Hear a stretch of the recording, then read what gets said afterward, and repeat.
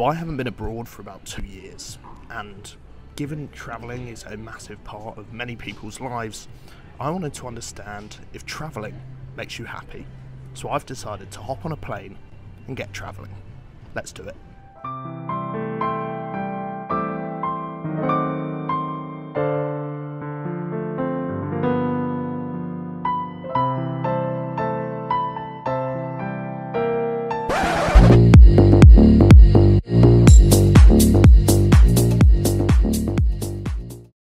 Title: 3 weeks earlier. So I've been doing some research on what the science says when it comes to linking travel with happiness, and there's a number of things that pique my interest. There's sort of 3 key themes when it comes to this. One is to do with what you're spending your money on and the spending of money on travel or experiences. The second is the anticipation of the trip. And the third is the experience itself of travelling. Now, Cornell professor Dr. Thomas Gilovich suggests that spending money on travel, or more broadly experiences, is much better for our happiness and our well-being than spending it on material goods. There's even an argument to say that a bad travel experience is more worthwhile than a good material purchase, because it's a story to be told in the future, and really whether good or bad, it means that spending money on travelling can mean spending money on a human bonding experience. Let's be real, would you rather talk to someone about their new TV or their recent trip across Peru? It's obvious, isn't it? And that's what's so great about the idea of spending money on travel as opposed to a material good. This theme of spending money on travel as opposed to spending it on materials is sort of made much more clear when you think about comparing the two. It's much easier to compare a material good with what somebody else has than to compare a travel experience. It's also been proving that this comparison factor is negatively correlated with 4 different measures of well-being, showing that really that comparison factor is really detrimental to us. So once you've hit pay and got your wallet out and done all the sort of stressful bit of actually booking it, you get a happiness boost from the pre-trip anticipation, the excitement of knowing you're going away. And it's even more so if you've booked a trip that you know is going to be non-stressful. But it's worth pointing out that this does fade after the trip, so it's a short-term boost, but it's not something you necessarily get with a material good. Just to really hammer home the point, 97% of respondents to a survey said they felt happier and had better well-being after booking a trip. And that's even before you've gone. Once you're on the trip, you get the happiness boost from experiential diversity, the fact you're doing different things with your day-to-day life and not just the same old, same old. This is because there's increased hippocampus and striatum activity, which are the novelty and reward centres of the brain. And you can get that from just travelling around your home country and just making sure you're doing different things with your day-to-day life. It doesn't have to be travel, but there is a study that showed that going over 75 miles away from your home regularly can increase your happiness by up to 7%. Looks like I need to book a trip. Once again, good afternoon and welcome aboard this KLM City Offer flight towards Amsterdam. I like flying.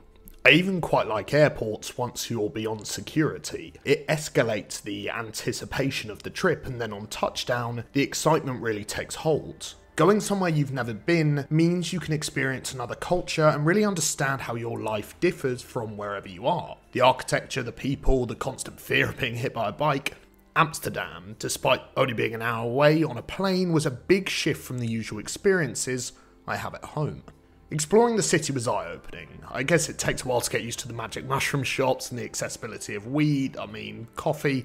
But even just exploring the streets, local markets and more gives you a positive buzz, while also removing any stress that might have been caused by being at work instead. Or maybe that was all from that cake I ate. Regardless, there is one more thing I wanted. A non-stereotypical, truly Dutch experience. And I arrived just at the right time.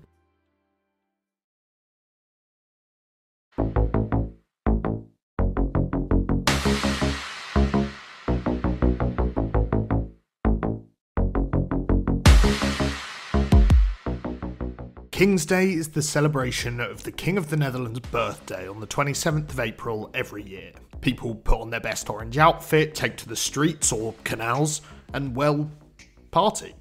So, that's what we did.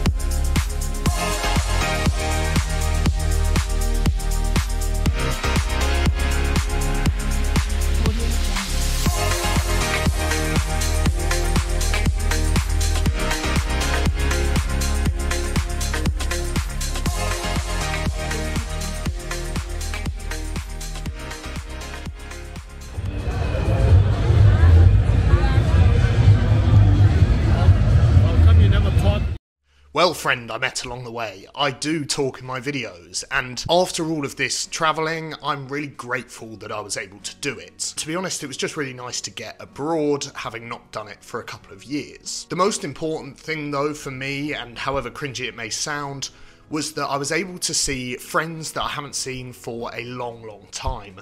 And I was also just generally able to get away from the stresses of day-to-day life, the sort of monotonous slog, work and all things like that. So that's one of the things that really stuck out to me as something that travel can get you away from and the way it can make you happier. It does make you really want to go elsewhere, and generally it showed me how accessible travelling actually is, with the ability to compare flights and make sure that realistically you're not spending too much money doing it, and the ability to go and stay other places with friends, and that social side of things is definitely something that will make people happier. It's one of the sort of key pillars of what makes people happy, and so the two things just sort of go hand in hand. So maybe it's time for me to stop spending my money on beer, overpriced food and material things, and start jet setting that little bit more. But the key question is, do I feel happier having done a bit of travelling? And yes, I'd say I do. Then I got aggressively ill, left my laptop in Amsterdam, had to fly back, overly stressed myself out, and ultimately left myself completely wrecked with no rest. And I'm still happier. Well, at least it's a story.